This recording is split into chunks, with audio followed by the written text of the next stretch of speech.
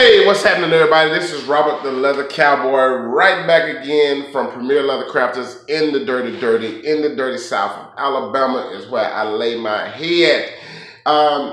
Forgive the progress. You guys know from one of the other previous videos or from another video that I was moving and moving shops and changing locations. So now we got a little bigger spot, still in the process, but of getting everything lined up. But the orders does not stop coming in. They do not stop coming in. So I had to pretty much just set up shop real quick and go ahead and get things back up and running again.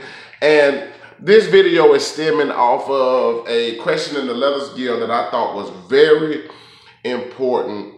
And it was another one of those questions to where a lot of crafters give their opinion.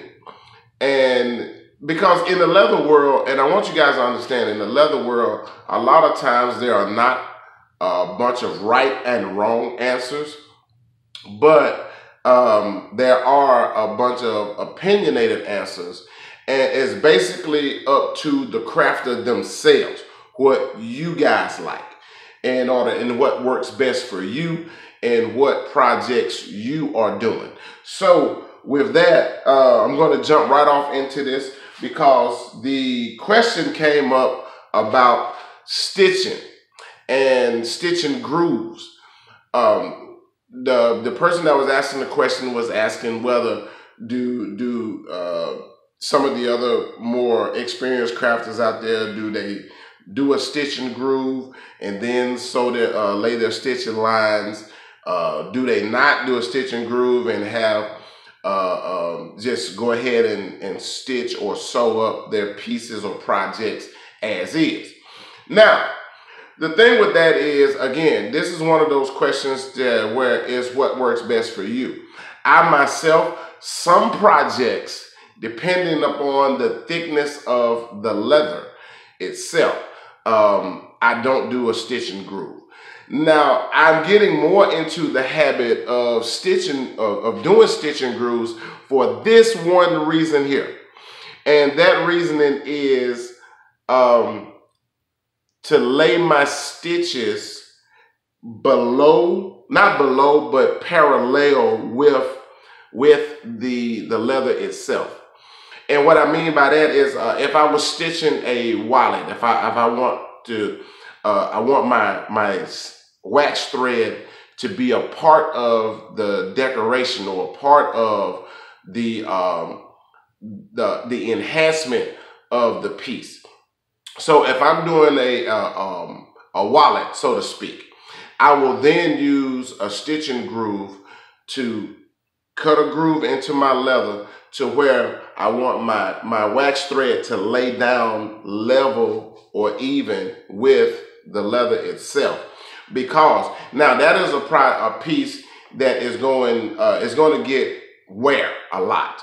So if my stitches were raised, if my stitches were raised on top of the leather, then the friction of going in and out of your pocket with the leather will wear that wax thread down over a period of time. And then even if you buck stitch, you're still going to have a part where the thread will fray and potentially break. So in that regard, I would cut a stitching groove, which this little jewel right here is a stitching groover. And if you guys don't have one of these, one is a great piece to put into your arsenal. Even on belts, I cut a stitching groove in my belts because I want my thread to lay down even with the leather or even possibly below. You don't want to groove too deep because now me personally, I don't think. And somebody else, a more leather experienced crafter, would tell you there's no such thing as grooving too deep. But yeah, it's a difference between stitching a groove or cutting a groove and gouging. That is two different tools. And I'll show you a stitching gouger. This is a gouger here, a V-shaped gouger. You guys can see that. And if you're looking at that head on, you can see the V into the cutter there. Now this gouges deep, and it's an adjustment on there to where you can run your gouging in or you can run it out. And I think you guys can see that to where you can screw it out to where it'll come out that much. Maybe let me get some light on this.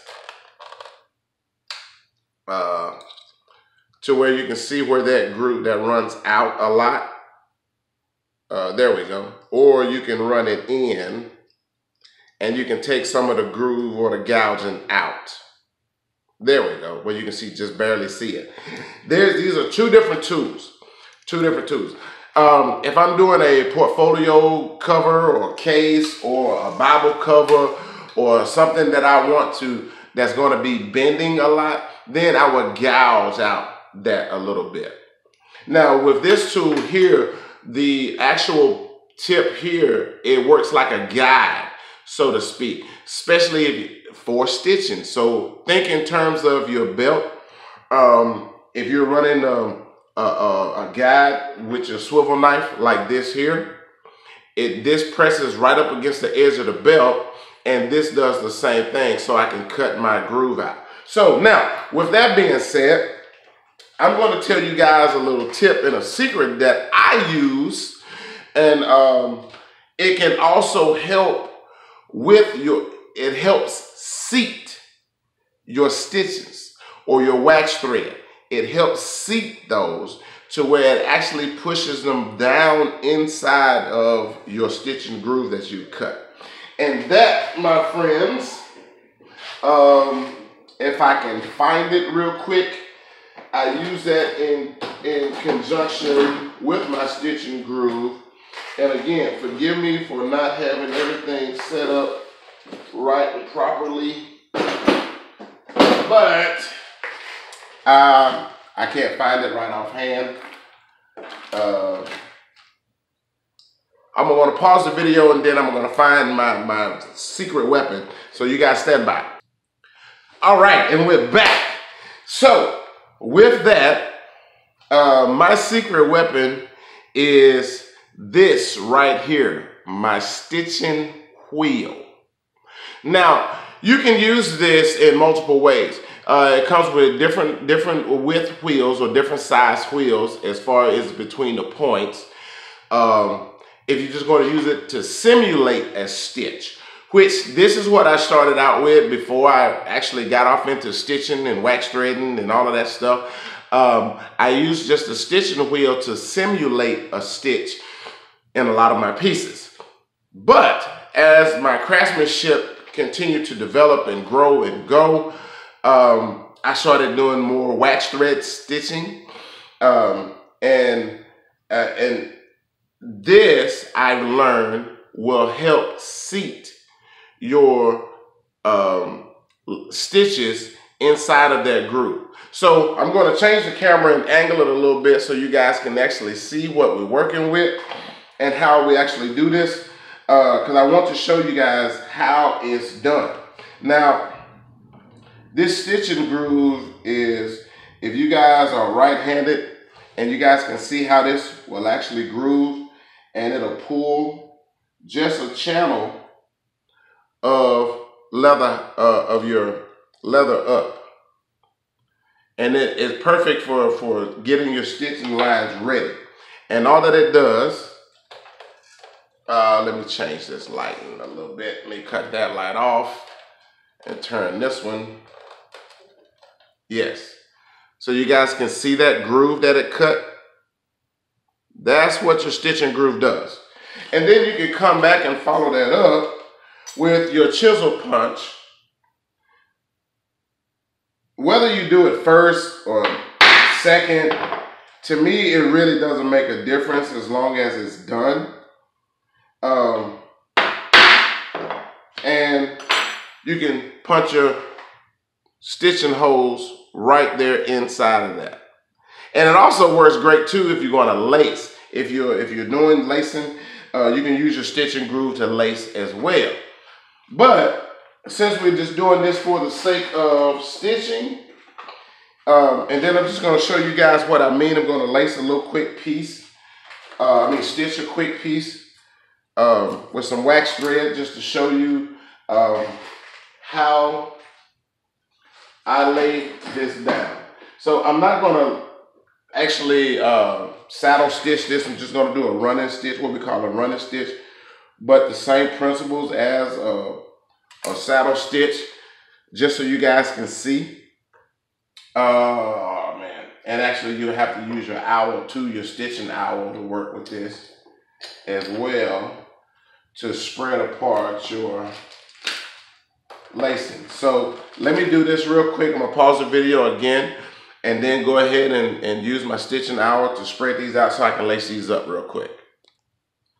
Okay, so we're just about done with using our stitching owl, and I'm just going to show you guys how I do this.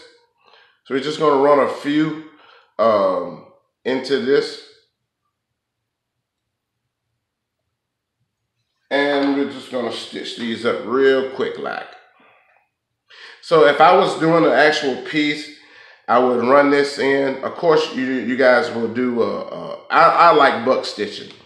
Buck stitching is something it will really increase and enhance your pieces. The stitching holds a lot better. Actually, I think buck stitching is better than using a sewing machine, because the stitching is a lot stronger than as opposed to a lock stitch, because you're doing the figure 8 techniques all the way up through the piece. So even if one of your stitches become undone, your saddle stitching will hold in place. And so just to show you guys, but I'm just a fan of saddle stitching. You know, that's one element or one thing that I use in my pieces when I'm doing advertising or when I'm selling, is that everything that I do is hand done, no machines. And that's just a selling point. I'm a traditionalist and an old school. And I know you guys can probably go out there and spend a lot of money on these Cobra 4s and these Attlers and all this other kind of stuff, and the Boss. And I mean, yeah, it speeds production up. Don't get me wrong. It does do that. It does speed production up a lot. And you can get a lot done. So you guys can see my stitching is done there. And you see how kind of rough angled that is a little bit, where you just really, it's just, but hold on and let me show you the stitching wheel. Now, for those of you who have a stitching wheel, I use the 1/8 wheel because my chisel punch is 1/8. So even all of my punches are 1/8 because I just like the spacing on that. Whether I'm using the 3-prong, the multi-prong, or I have another one that's a 4 that's up here as well. I don't want to waste any more time by trying to find it. But actually, I'm going to take my stitching wheel. So let me angle this down so you guys can see this. Man, why is my camera funny? Okay. And I'm just going to take that and run it inside, right over the top of my stitches. And this actually seats them a lot better. Let's get the light right. It seats your stitches down inside of your punches that you punched. I really like that. That's just a little hidden secret or a little hidden jewel that you guys can capture and take with you. It doesn't matter what thread you use. I use all my wax thread. Actually, I buy all my wax thread. It comes on a spool like this. I'm an advocate for the Wish app. Not an advocate, but I have had no wrong out the Wish app, where you can get, I think this is 100 yards on this for $1, and it's wax thread. And you can get multiple colors. I have all of the basic colors, all 8 basic colors, plus pink and white that comes with it, all for $1. So if you know you're going to be doing a lot of stitching, I would tell you guys to go ahead and spend the $15 and get you multiple colors, double colors, 2-3 spools of the same color, and that'll last you a long time. And especially now, of course, you know, if you're buck stitching like I do, then you're gonna have to go 7 times the length of whatever piece that you're working on to complete your buck stitching. But The only downside to that is I can't use my stitching owl, which is a 2-in-1. It has the point on the end like just your regular owl. Plus it also has the thread that runs up in there. Now Tandy sells these little spools. I think they sell the spools for like $3.99 or $4.99. And you're only getting 25 yards on it. So why not get 75 more yards and it's $2-3 cheaper? You know, that's what I'm saying. Remember, you guys, save your money on the front end to maximize your profits on the back end. And then, you know, that will really, you're going to get the same result, if not better result. I think buck stitching is a better result. And then, now that's the 3 tools or the 2 tools that I like to use when I use my stitching groove. I use my stitching groove, then I'll lace my stitches out, lay my stitching out, and then I'll follow that right back up with my stitching wheel. And this can be adjusted to whatever. Now you guys might have a quarter punch. They also have a quarter wheel. So just whatever is up to you that you like to use, then you guys can use that. But as I said, the question in the guild was to groove or not to groove. It's completely up to you. I'm just starting to become to the point to where I basically groove everything, because I utilize the threading, the wax threading, as a part of the decoration. And when you really do it right, especially on your tan pieces that you do, your buck tan, your British tan, your saddle tans, your whatever tans you use, especially using it with that cream wax thread or that white wax thread, when you lay that down right, it really makes it pop. And where it makes it work with the groove is when you're running that stitching wheel across that, all of the parts that you grooved, that thread, the stitching wheel will lay that thread right down into that channel. So I hope this helped you guys out again with another video. Just a great, it was a good question, and please don't take offense because there were like 59 different posts, and some people were saying the same thing, and some people were saying, nah, I don't do, and no, I do this, and no, I do that. And there's no wrong answer. There's no wrong answer. To those crafters, that's what works best for them with what they are doing. So again, I would encourage you guys to do it just like myself. What I do, I watch multiple videos. I talk and conversate with multiple crafters. Some of them that has been doing this crafting thing far longer than I have. I mean, they beat me by 20, 30 years, some of these people. And I listen to all of those nuggets of information, and then I apply that to my skill set and what I do, and then I make it my own. So basically, I take this a little bit from this person, a little bit from that person, a little bit from this person, and some from this person, and then I make it a Premier Leather Crafters piece with what I'm doing. So with that, you know, I hope you guys this gave you a little bit more insight about the stitch and groove, when to use it, when not to use it. I personally would say, hey, you can't go wrong if you use it on every piece. You can also average that into the cost, because that's more time that you are putting into a piece, more detail. It really makes that thread pop when you, then especially when you run that stitching wheel right over the top of that thread and to seat it down in that groove. It really makes your work stand out. This is the Leather Cowboy right here, Premier Leather Crafters in the Dirty South, you know, telling you guys, hey, happy crafting, and I'll see you on the other side. Peace.